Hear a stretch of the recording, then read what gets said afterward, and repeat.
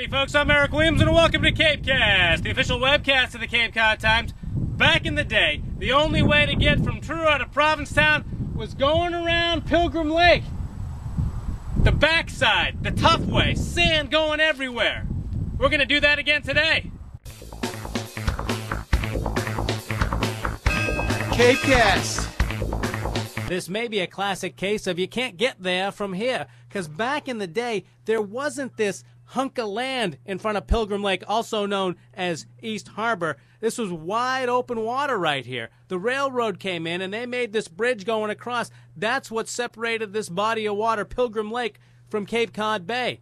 We were inspired to make this journey around the backside of East Harbor by reading the book Truro, the Story of a Cape Cod Town by Richard Whalen. In it, he describes what it was like back then, before the dike, before Route 6, when you wanted to get to P-Town.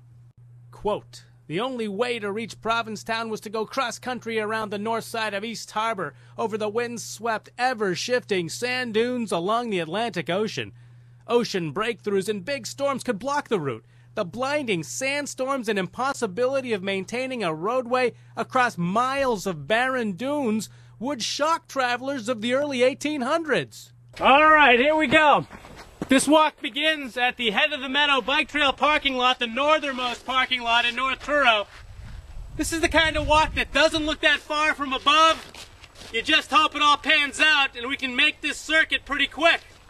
Just like the old days. Okay, we're edging into the Province lands, Cape Cod National Seashore. Right after the low and slow sign, we're going to start to make a move left. We can start to see the dunes up above Pilgrim Lake. Soft sand. And over there you can see that notch in the dunes. That's what we were aiming for.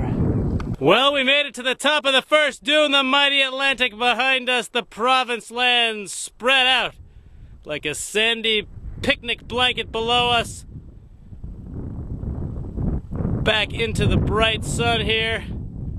We see Pilgrim Lake and Route 6 heading on up to Truro. And there's the path we must take. Woohoo!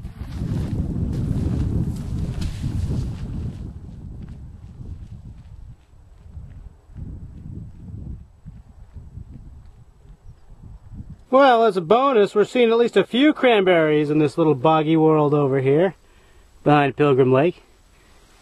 And all I need is a drumstick and some mashed potatoes. Oh, there's a historic site behind Pilgrim Lake here. This was Miles Standish's bachelor pad way back in the day when the Pilgrim was cavorting around these parts. It was also used as a location for the popular movie Weekend at Bernie's 3. What's Miles Standish doing here? Straight to video. That's actually a dune shack out here.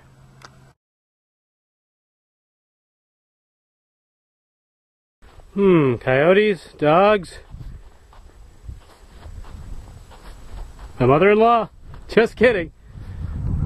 Well, we finally come out with a view of Pilgrim Lake, also known as East Harbor. We're out behind it. I would have thought we would have been there by now, but oh man, we still got some ways to go. Hey, we actually made it down to a beach here at Pilgrim Lake on the other side. Looking at North Truro and all those cottages before us. Maybe it's a nude beach. What do you say? Dun, dun, dun.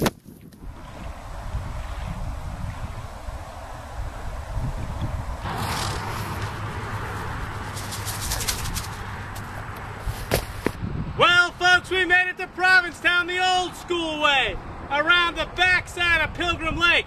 If these were the old days, we'd probably be going to P-Town for a little drinking, carousing, maybe a little fighting.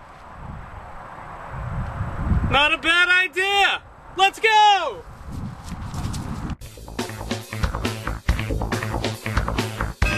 CapeCast.